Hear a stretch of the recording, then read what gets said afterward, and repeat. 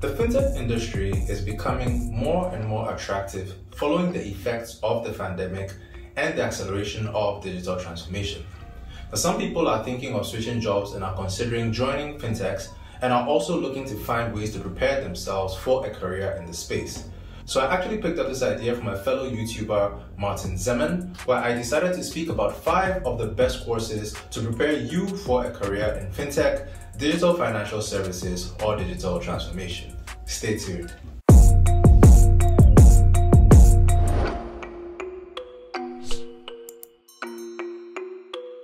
Hello friends, welcome back to the channel. My name is Jeremy, and if you haven't already subscribed, then please consider doing so, because on this channel I speak about agile transformation, digital strategy, and personal development. Now, the world of work is changing so fast that we constantly need to be reassessing our jobs, roles, and skills to ensure that we're still relevant. The lockdowns following the pandemic gave people the opportunity to take advantage of online courses to acquire new skills or sharpen their existing skill sets. With technology transforming industries, most people are looking for ways to prepare themselves for more tech-related roles and digital transformation. So here are 5 courses that you can explore to acquire the skills in the areas of fintech, digital financial services, and digital transformation.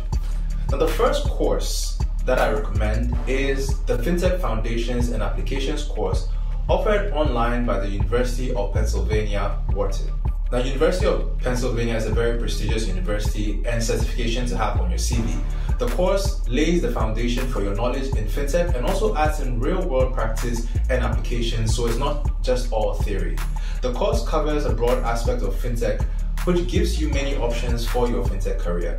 It covers the use of technology for financial application, blockchain applications, portfolio management, payments, and peer-to-peer lending. There's also a host of others like robo-advising, etc. Now, this course will probably take you about 15 to 20 hours to complete, but it's also self-paced, so you can decide to pause and return at any time. It's offered fully online on Coursera, and you receive a certificate of completion when you're done that can be displayed on your LinkedIn profile.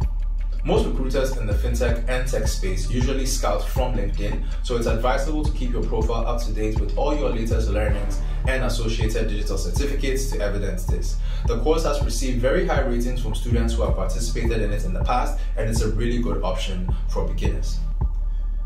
The next course will be the Digital Transformation in Financial Services Specialization offered by the Copenhagen Business School in Denmark. Now, this has to be one of my favorite online courses. This course is designed for anyone who wants to chart a career in the space of digital financial services or in that industry generally. It's a 4-course specialization that covers digital competition in financial services, fintech and transformation, innovation strategy, and the course ends with a capstone project that challenges you to apply all the lessons that you've been taught to develop a digital strategy of your own. Now, this course is ideal for fintech strategists, digital bankers, and management level executives who are looking to develop fintech strategies or are looking to become authorities in the space of digital banking. Now, Scandinavia is known to be a world leader in the digital transformation space, and in this course they use various practical examples from digital finance companies such as Saxo Bank, PayPal, and MobilePay, amongst others. Now, the course includes premium videos and quizzes to help improve your skills and is offered entirely online via the Coursera platform. It will probably take you about 3 months to complete, and you get a specialization certificate upon completion, which is a step above the regular course certificate. So I recommend this course to anyone interested in learning about digital business ecosystem and digital platforms. The third course would be the Professional Certificate in Fintech from the University of Hong Kong. Now, this course is meant to develop some of the most in-demand skills in blockchain and fintech technologies.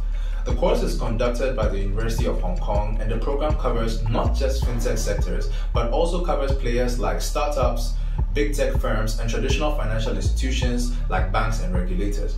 Now, the course is actually 3 courses rolled up into one, made up of the introduction into fintech, blockchain, and the security and risk aspects of fintech. Now, this course is offered entirely online as well via the edX platform, which is a non-profit, massive open online course platform co-founded by Harvard and MIT. The duration of this course is 6 weeks, which you can get through if you dedicate about 1 to 3 hours of study per week. You get trained exclusively by industry experts who possess a great deal of understanding of the latest trends in technology, finance, and regulation. Now, the fourth course will be the Certified Digital Finance Practitioner certification offered by the Digital Frontiers Institution, which is accredited by the Fletcher School, Tufts University in Massachusetts. Now, this course is one that I'm currently taking, and I must say that it's one of the best programs for those seeking to specialize in the field of digital financial services. It's a 3-year program, but it's possible to complete it in 16 months, and it offers users a 360-degree view of the digital financial services landscape and an understanding of the different business models and use cases for digital financial services globally. Now, lessons take place on the institution's platform, and the virtual classroom gives you the opportunity to meet, engage, and undertake projects with others also taking the course. Now, students are also given the opportunity to choose a sub-field or specialization depending on which areas they want to chart their career paths. So you get to streamline courses between regulation, customer and use cases of digital payments, and technology or digital enablers. Now, what I enjoy most and find unique about this program is that its courses and the use cases and examples that are used are taken in the local African context. A lot of the learnings are taken from best practice globally, but are translated into local market application, which I haven't seen from any of the other courses out there. So you learn about topics like mobile money operations, local payment technologies, all of which provide a lot of insights that are very relevant and applicable right away in your career or business. So this is definitely a high recommendation from me, even though it's more of a full program rather than a short course like the others.